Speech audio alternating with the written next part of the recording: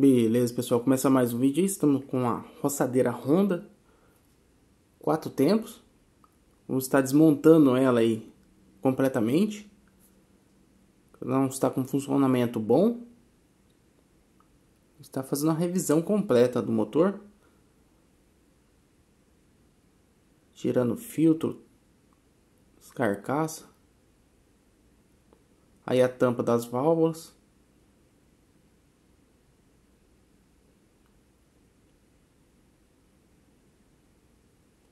Pessoal que não é inscrito no canal aí, se inscreve, deixa um like, compartilha o vídeo aí para estar ajudando aí a crescer o canal.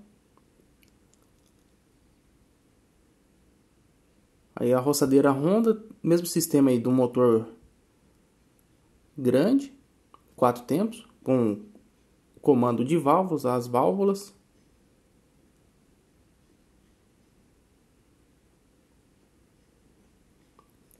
Na roçadeira aí é o grande problema que acontece muito é a pessoa não fazer uma manutenção preventiva.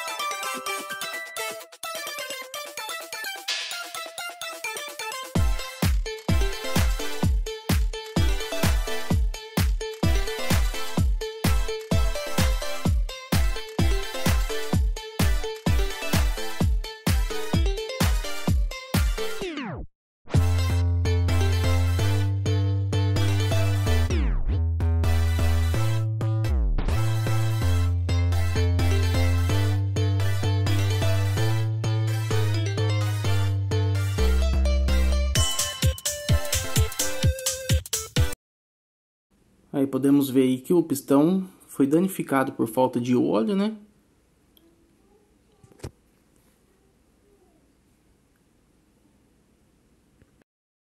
Aí no motor podemos ver um desgaste, né? Aí quando entra muita sujeira no motor também. Vê o acúmulo aí de carbonização na cabeça do pistão, né? Aí temos aí o risco, no desgaste. E no cilindro também teve uma avaria também. Tendo aí que substituir as duas peças, né? E mais o restante aí, né? Retentores. Fazer um orçamento aí completo da máquina. Não sei se vai conseguir ver dentro do cilindro, onde foi danificado ali também. Aí a roçadeira Honda é muito boa para economia de combustível, que não usa o óleo 2 tempos na gasolina, né? Só o óleo no kart.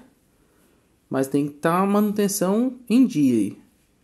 Sempre estar limpo o filtro, para não estar ocasionando esses problemas aí. Beleza, pessoal? Até o próximo vídeo aí. Se inscreve no canal. deixa um like, compartilha o vídeo. Valeu!